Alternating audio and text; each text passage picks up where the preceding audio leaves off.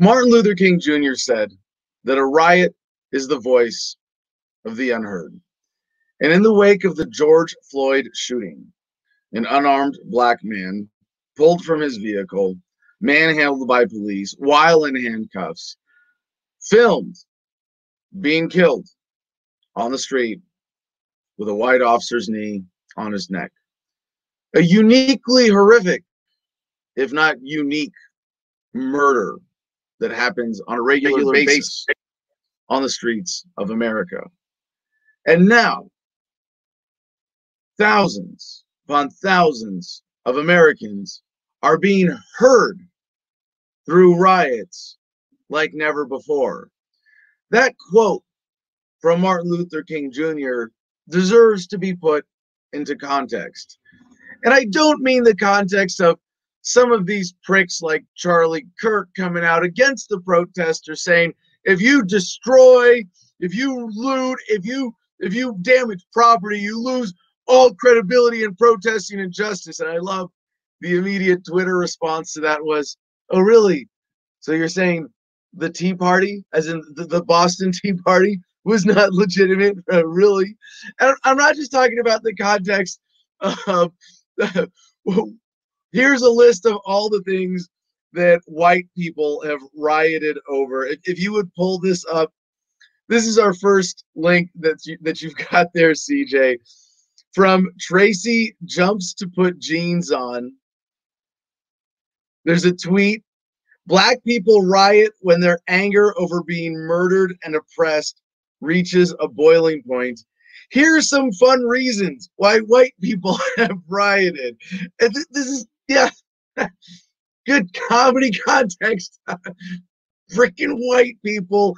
And then just a fun series of headlines we're going to scroll through real quick here. An incomplete list of things Kentucky fans burned after losing to UNC.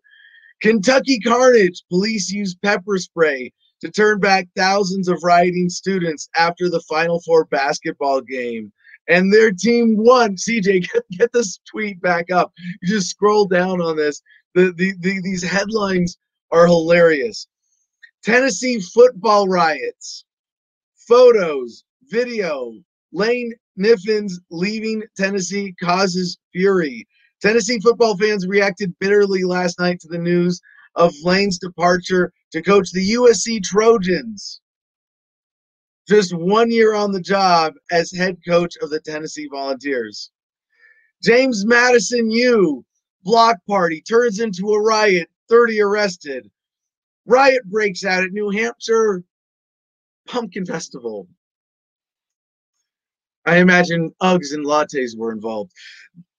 From Slate, the 1922 Straw Hat Riot was one of the weirdest crime sprees in American history. Now, here, just to twist the knife all the way. Penn State riots after Paterno's ousting. The caption from our Twitter poster here, Tracy Jumps to Put Jeans On, because their sports coach left after he covered up child molestation. U.S. Open of Surfing turns into riot. The moment that Woodstock 99 went up in flames. The strange story of the Cabbage Patch Kids riot of 1983. I'll stop. We could keep going with this. The next link, if you want to pull this up, CJ, is from Julio Rosas. And now we're seeing the riots in Minneapolis live tweeted. Things have escalated as Minneapolis police moved in and rioters are starting to throw bottles and other items at the cop cars, resulting in police responding with tear gas and pepper spray.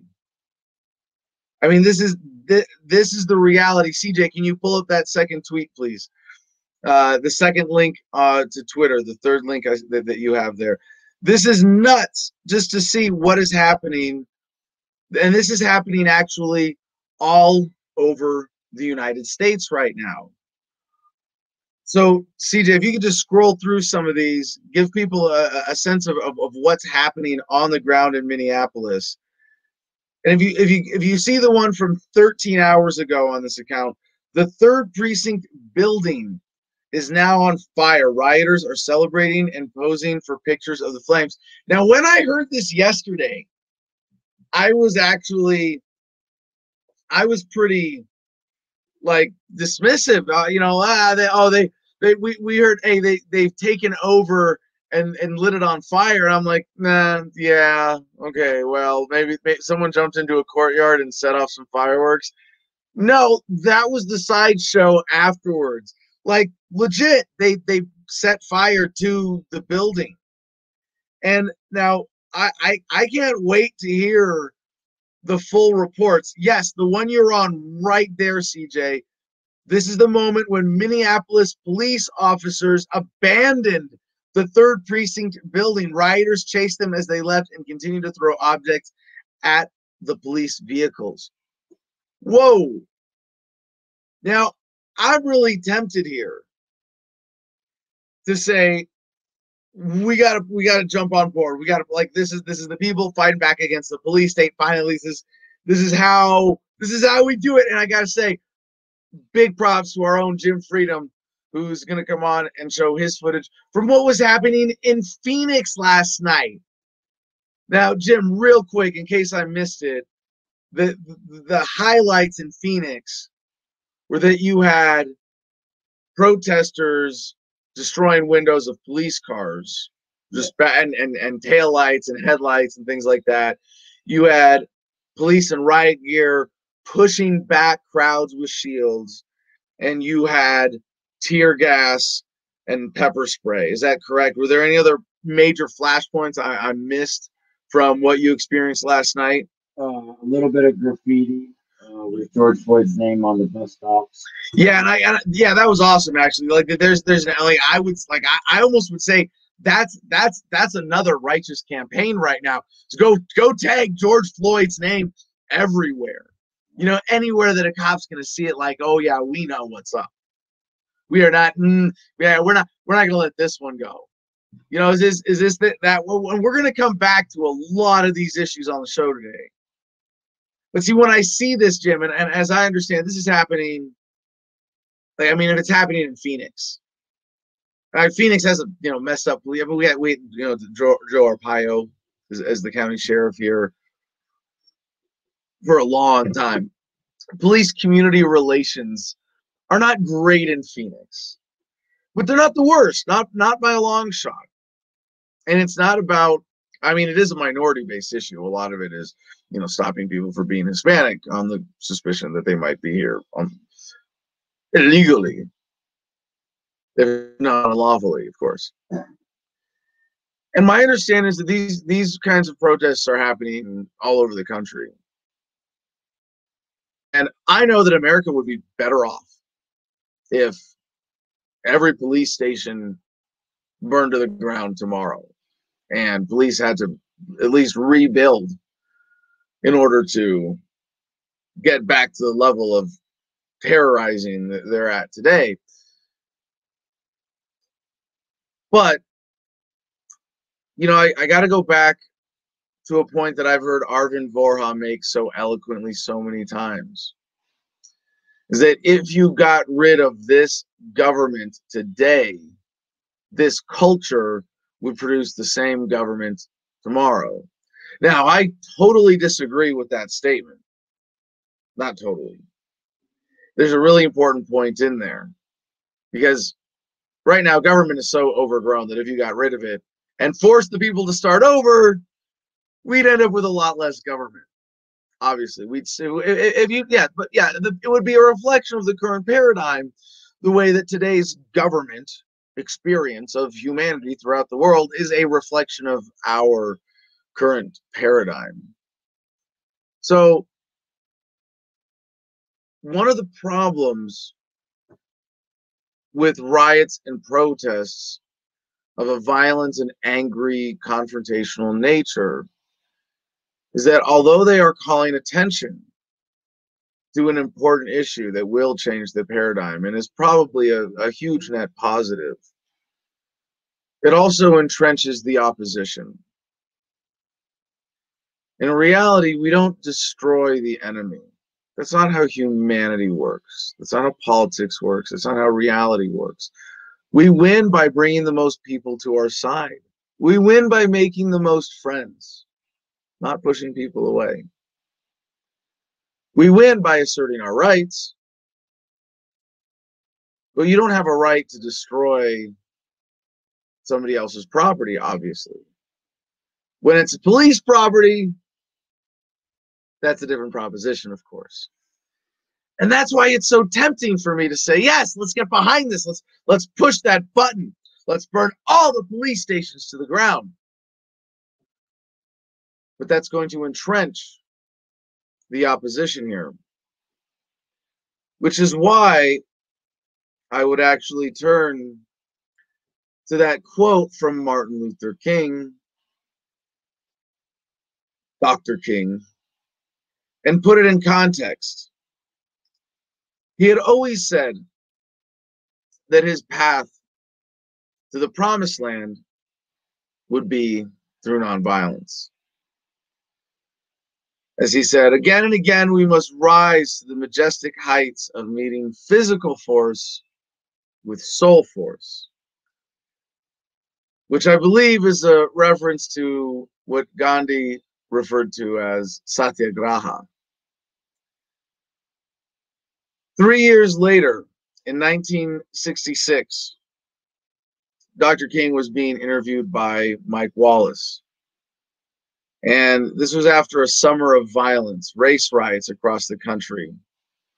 And even in the civil rights movement, the rifts were widening.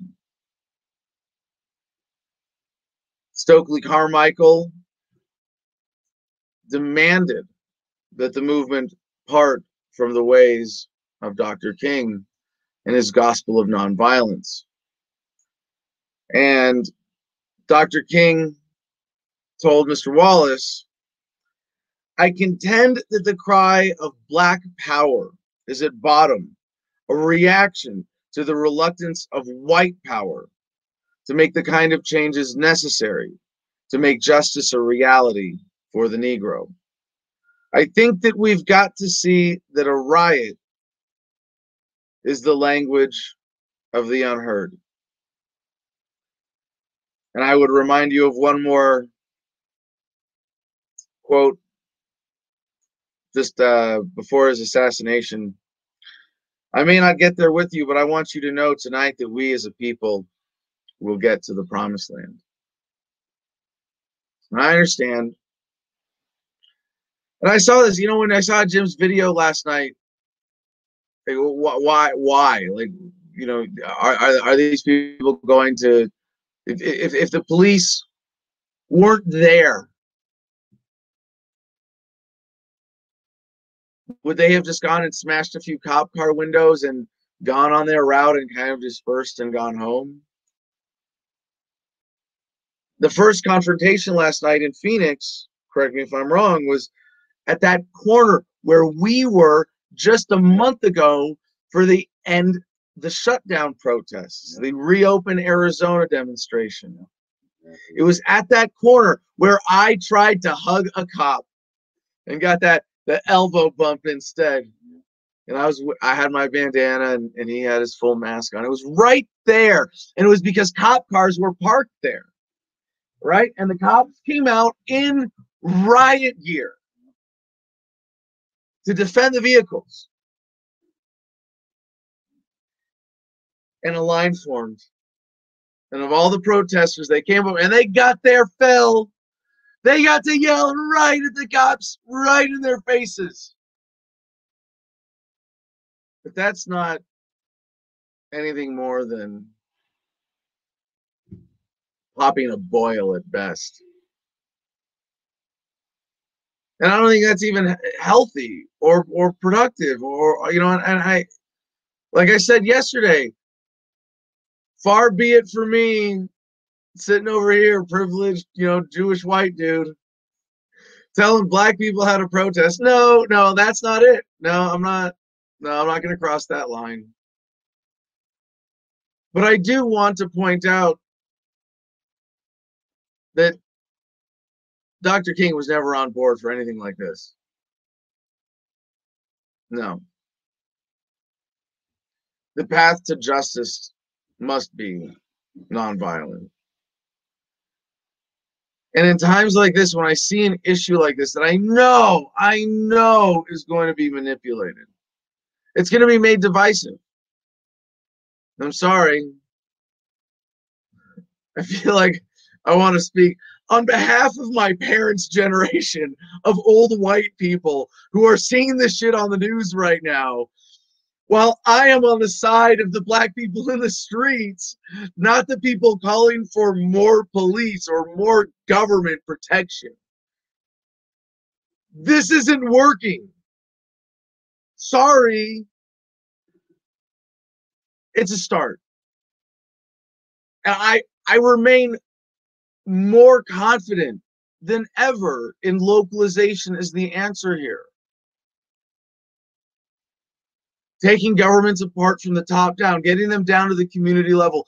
If the only police that we have are there to actually serve their communities because they're only truly accountable to their communities, all these problems go away. All of them.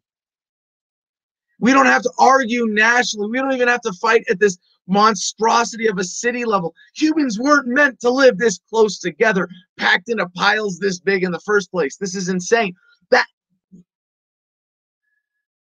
getting to the core principle of libertarianism, of ethics, of voluntarism, which is what you are all crying for and asking for justice and demanding it and standing up for it, cannot be had when we are all forced into a centralized system. When MLK said, riots are the voice of the unheard, it's tempting now to hear that and think, well, we are all unheard in this system of lies and bullshit foisted on us by the duopoly. Let us all rise up and burn down all the police stations in America. But that's not even what MLK was saying. It was an acknowledgement of the reality. And I have to say, in a sense, black people are a step ahead of white people here, in the sense that we are all so unheard. At least somebody's trying right now. But MLK would not have said that this is the way to be heard. At least not the violent or the angry or even the confrontational part. All right, confrontation through nonviolence. Yes, you would have endorsed that 100%. So what am I getting at here? What's really the point of all of this? So many third rails to try not to touch right now on all of these sensitive issues. If the goal is to be heard, then this is one way to be heard. But there are better ways. And I don't think MLK ever said that the goal was to be heard. The goal is justice. And right now, a system that doesn't listen, that is designed to exploit, to protect murderers behind badges. Justice is not going to come from being heard by this evil entity. It comes from changing the way we live, not paying taxes, not talking to cops, asserting your rights. What actually leads to change and reform? I mean, heck, just self-driving cars. I know you go, wait, how did you bring that into this? Well, about half of interactions with police in the United States, including the one that led to George Floyd's death, come from traffic stops. Well, you can't pull people over if they're not driving their own cars. Just getting government out of the way of implementing this technology. And I only use this as an example. I'm not saying this is the answer, but let us innovate away from dependence on the state. I was reminded today of the story of Justine Damond, who was killed by a Somali American police officer in Minneapolis years ago. Casual encounter. She was trying to get their attention in a car because she had called after calling 911 to get a response to what she thought was an attack, and a trigger-happy cop just shot her dead right there on the street by accident. He got 12.5 years. I think we've come a ways now. I think the officers in George Floyd's death are not going to escape accountability. And maybe it's because of protests, maybe it's because of riots. But there's a longer term goal of justice. And I think as Martin Luther King Jr. would sum it up better than I ever could, keep your eye on the promised land.